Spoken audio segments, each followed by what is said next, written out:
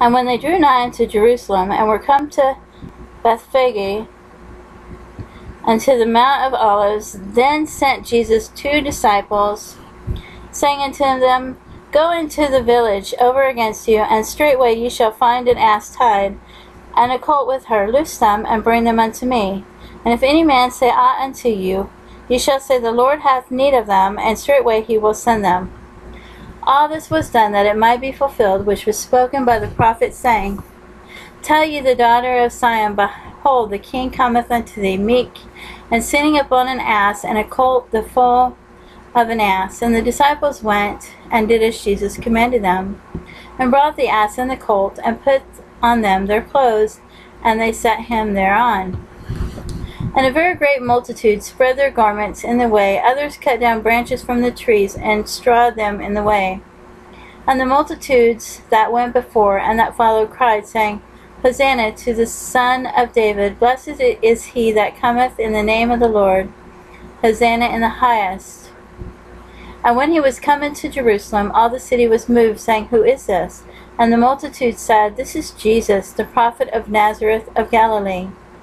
And Jesus went into the temple of God, and cast out all of them that sold and bought in the temple, and overthrew the tables of the money changers, and the seats of them that sold doves.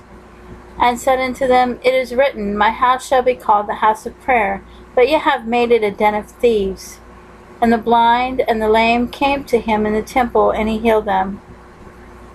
And when the chief priests and the scribes saw the wonderful things that he did, and the children crying in the temple, and saying, Hosanna to the Son of David, they were sore displeased, and said unto him, Hearest thou what these say? And Jesus said unto them, Yea, have you never read, Out of the mouth of babes and sucklings thou hast perfected praise? And he left them, and went out of the city into Bethany, and he lodged there. Now in the morning, as he returned into the city, he hungered. And when he saw a fig tree in the way,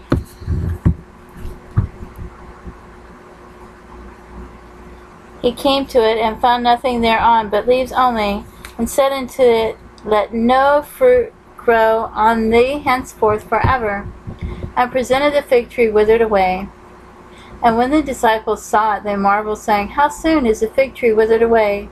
Jesus answered and said unto them, Verily I say unto you, if ye have faith, and doubt not, ye shall not only do this which is done to the fig tree, but also if ye shall say unto this mountain, Be thou removed, and be thou cast into the sea, it shall be done.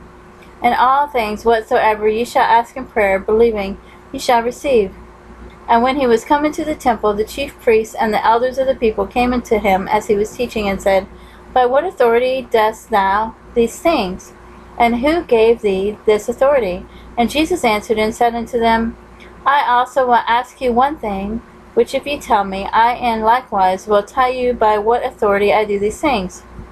The baptism of John, whence was it? From heaven, or from men?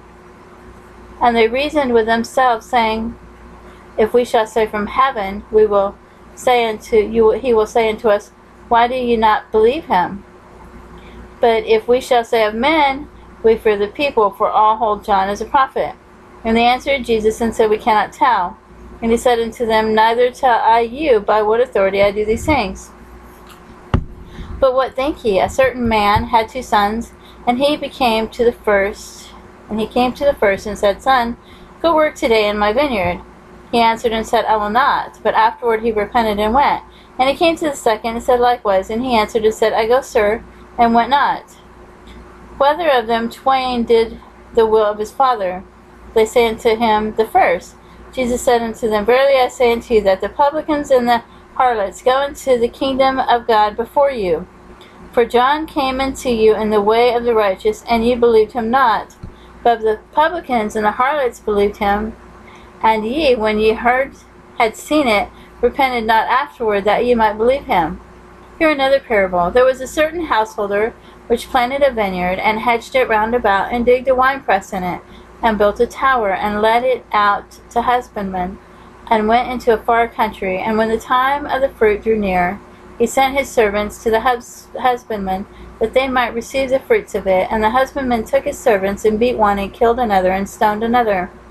Again he sent other servants more than the first, and they did unto them likewise. But last of all he sent unto them his son, saying, They will reverence my son. But when the husbandmen saw the son, they said among themselves, This is the heir. Come, let us kill him, and let us seize on his inheritance. And they caught him, and cast him out of the vineyard, and slew him.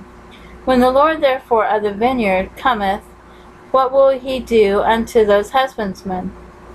Then say unto him, He will miserably destroy those wicked men, and will let out his vineyard unto other husbandmen, which shall render him the fruits in their seasons. Jesus saith unto them, Did ye never read in the Scriptures, the stone which the builders rejected, the same is become the head of the corner? This is the Lord's doing, and it is marvelous in our eyes.